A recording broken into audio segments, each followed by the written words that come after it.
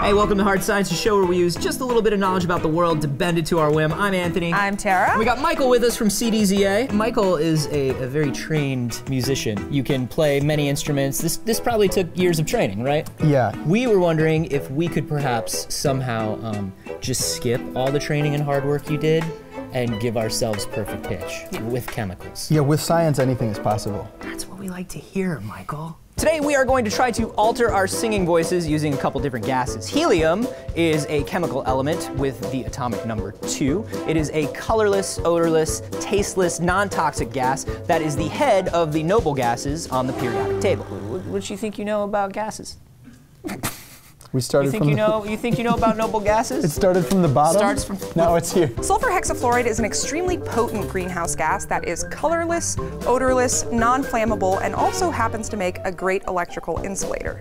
Oh! Here, I got another You one. did that on purpose. No, I did not. Helium is about 6 times lighter than air, whereas sulfur hexafluoride is a little over 5 times denser. And that is where the fun starts. Okay, so just to give you an idea of what the difference between these things looks like. Tara's got helium, I have the sulfur hexafluoride.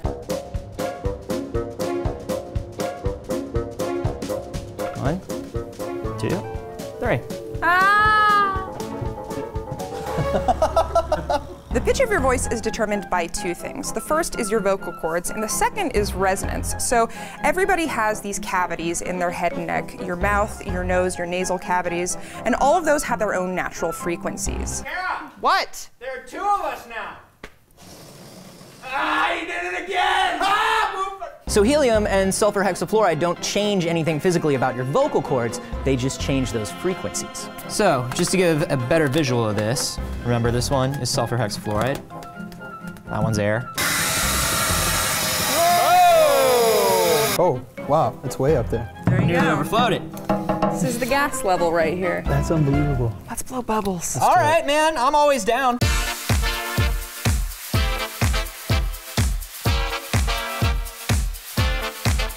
There's like 2 layers. Some are down in the middle and the other ones are up on top. You can actually see them slowly sinking here too, Yeah. because the bubbles are not completely airtight. You brought some instruments with you, right? I did. Oh, look, you brought a fancy bugle. This is Hot Cross Buns. I love that jam. Opus number 2. Yeah.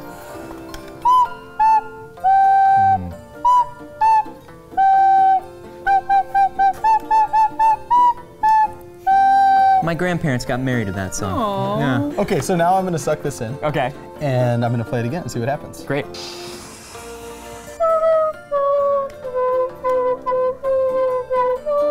Are you haunted? That was so shit.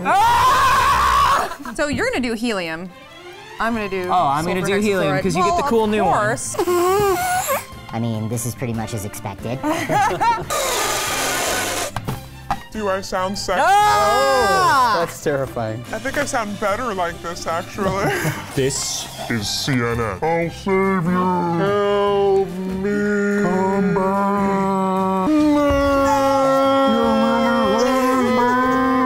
You know what? This is enough make-believe. It is time to sing. Oh God. We have our friend Mira here with us. We're gonna sing in a quartet. Okay, so here's the deal. Dudes have helium. Ladies have the sulfur hexafluoride. Mary had a little lamb, little lamb, little lamb. Mary had a little lamb, its fleece was white as snow. That is horrifying. That is a nightmare, no matter how we do it. Michael, they can catch all your videos where you're using your regular voice. What do you mean? This is my regular voice. Oh, okay. Well, you can see more of him singing like that if that's your thing. Yeah, come along with me. It's cdzamusic.com. That's right.